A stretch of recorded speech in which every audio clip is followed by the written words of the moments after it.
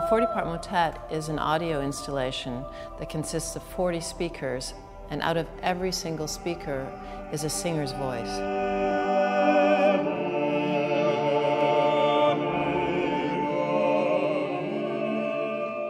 So it's a virtual choir singing a piece of music from the mid-1500s by Thomas Tallis called Spaminalian.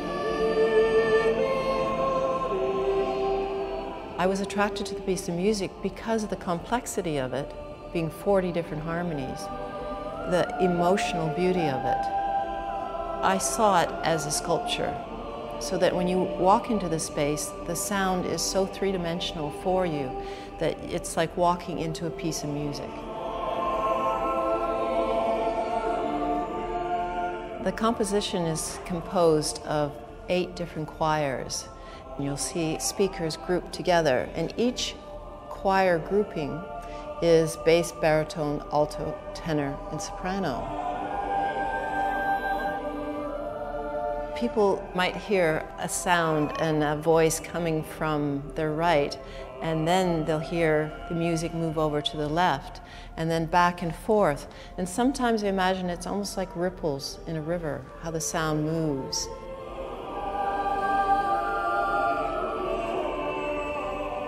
I did the recording with the Salisbury Cathedral Choir. Everybody was mic'd. At one point, one of the little girls had to go to the washroom, so I said to the sound recording guy, just keep rolling. Where's this text from? And so you had all these people talking about the weather and clearing their throats, and very basic human stuff. And I realized afterwards that this little bit of intermission was so important because it made the people into real people. So if you can really give it your best shot, you work very hard. Then you hear the breath collectively of these 40 different singers going, spam. Then their voices become almost angelic. I've listened to 40-part motet a number of times in different parts of the world. It's a very simple piece. If you just look at 40 speakers standing in an oval, but if you listen to the music, the way that it constantly changes your perception of it, the complexity of it is mind-boggling. Janet Cardiff is one of those artists you cannot identify as a sound artist or a visual artist. She's just an artist working with those media and deeply interested in the way that voices and narratives can affect you emotionally. My partner, George Bursmiller, and I worked together for a long time. A lot of our works deal with ideas of sculptural sound, but also ideas of intimacy and ideas of narrative. We did another piece in a forest where we had 24 speakers on the trees. So we mixed a whole filmic soundtrack with a choir walking through the forest, planes going overhead, trees falling, so that you never knew as a viewer when you're sitting there what's real.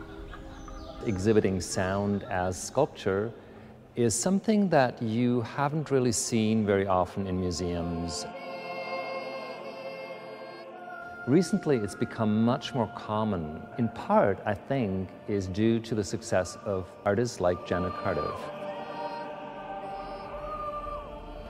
The 40-part motet is shown through so many different countries all over the world, almost 50 different times. It showed in New York at PS1 2 weeks after 9/11, and we didn't realize that it would have such a potent effect. And the room that it was installed in was very similar to the room here. And people just stood and listened to the music and looked at the city. And they just wept. It was really amazing. People need this emotional release. They need to have this ability to be in the moment and to feel the sense of presence and spirituality that music like this brings to them.